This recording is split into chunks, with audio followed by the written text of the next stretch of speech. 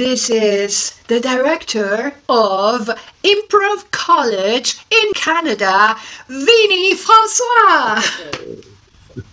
Great to be here. Thanks so much for inviting me. Well, it's an honor for us to have you. You are our first guest. And we would be very interested in asking you a few questions. Vinny, can you tell a little bit about yourself? Sure. Yeah, I'm Vinny Francois. I live in Montreal, Canada, and I run Improv College, which is I'm here out of Montreal, Canada, but we have students from all over the world. It's an entirely virtual improv school, so everything happens online. And we have a bunch of teams that perform in various forms: dramatic narrative, comedic narrative, audio only. It's a lot of fun for me and hopefully the students. And we offer classes, and I've been doing improv for over 20 years, I guess closer to 25 now. And I have a great time doing it, and I love teaching it. So that's pretty much how I spend my days. Okay. And yeah, you mentioned already, today we are going to talk about comedic narrative. That will be the topic of today, and we are so curious to get your take on it, and how do you see what comedic narrative is in an improv set? Yeah, I mean, comedic narrative. So, I mean, when people think of improv, they generally think of comedy, like the general public, I would say. You know, whose line is it anyway? And even shows like Curb Your Enthusiasm and whatnot have like improv built into it, where they don't have a full script. And so for me, improv is really just a way of doing unscripted theater. It's theater that does not have the rehearsals of a specific script and prescribed characters, and everybody's following the same exact story.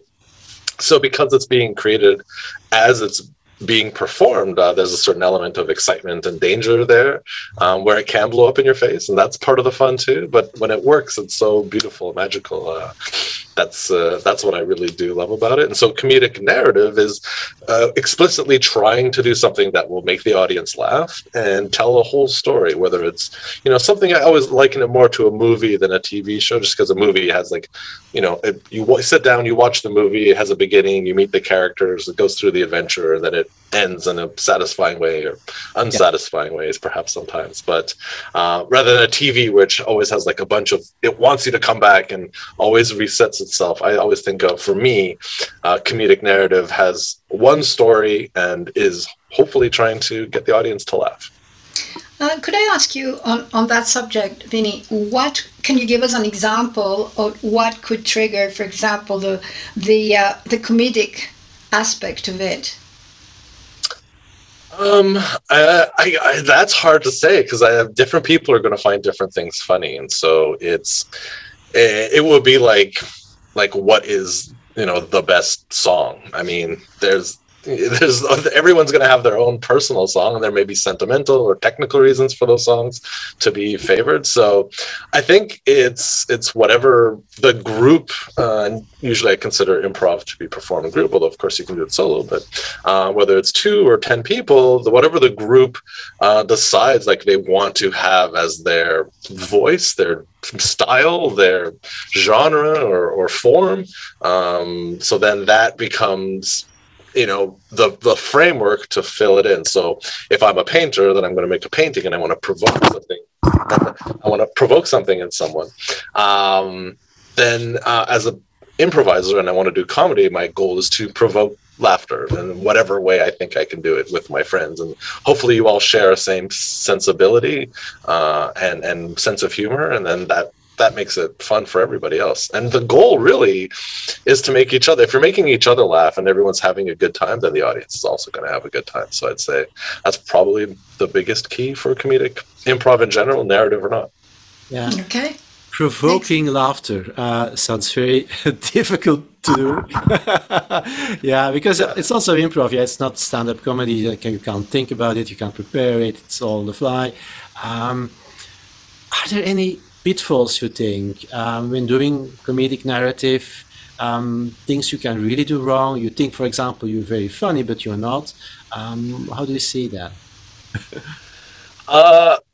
Here's what I always tell my students is that one of the toughest things in improv is to realize that when you're trying to be funny, it's one of the least funny things you can do. And what do I mean by that?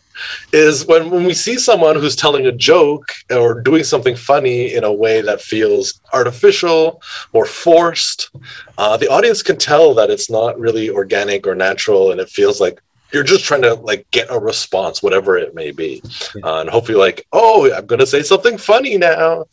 And so that fake comedy where we just, the performer just like, I need you to laugh here. That becomes less funny. So the pitfall is when you try to be funny, it's one of the least funny things to do. And one of the things that I teach is if you relax and don't try to be funny, and you just let the comedy, you just develop that sense of like, oh, this is a funny thing that's going to happen. I don't have to make it happen. It's just part of what is naturally occurring. Then the audience is going to find that much funnier because it feels like it just popped into life rather than someone making it happen. And other teachers have put it as the difference between invention and discovery, where if we invent comedy, we can see it feels very mechanical and forced and artificial, whereas if we discover the comedy in the moment, it feels much more natural and easygoing, and the audience can relax, because for an audience to laugh, they need to be able to relax. Okay. So if you're relaxed, the audience is relaxed too.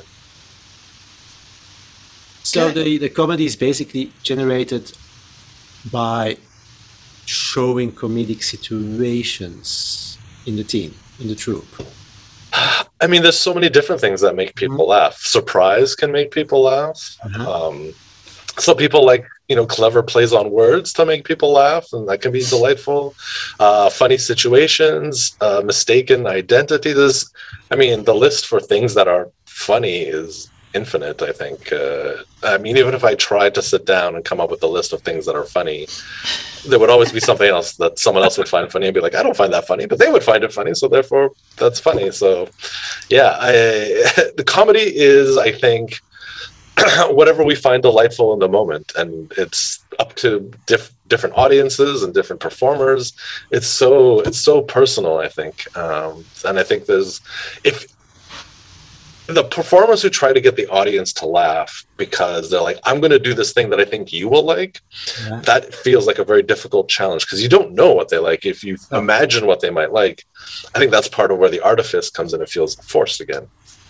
But if I'm just doing the things that I like and I think are funny and I think are like, oh, this is going to provoke laughter in everybody around me and my teammates, and then that becomes fun. That becomes way more fun than trying to like figure out like, what do you want? Well, that's not the question that should be asked. It's what do I want? What is going to delight me? What is going to inspire me and my friends that I'm playing with? It's a totally different focus. You don't focus on the audience, you focus on yourself. What do you find funny? And you focus on your teammates. Yeah. Totally. And what do they find funny, and how can we make it happen? Yeah, and I'm not saying to totally ignore the audience too, because they're giving you feedback, especially when we're performing live. But when you say something and the audience laughs, then the audience is telling you, oh, I like that. And so you can just be like, okay, this is good. This is feedback that I can do more of this. And then the audience can really enjoy it. And when they're not laughing, you're like, all right, I can drop this and try to find something else. And so it's a give and take of the energy of the audience and the performer. Yeah. Thank you, Vinny Francois from the Improv College, for this great chat about comedic narrative. And this is only the first one of 3 episodes where we are exploring a number of topics with you. So in our next video, we will talk about characters and creating a safe space. And this was the end of the first episode of SomerSand Chats about Improv. See you soon.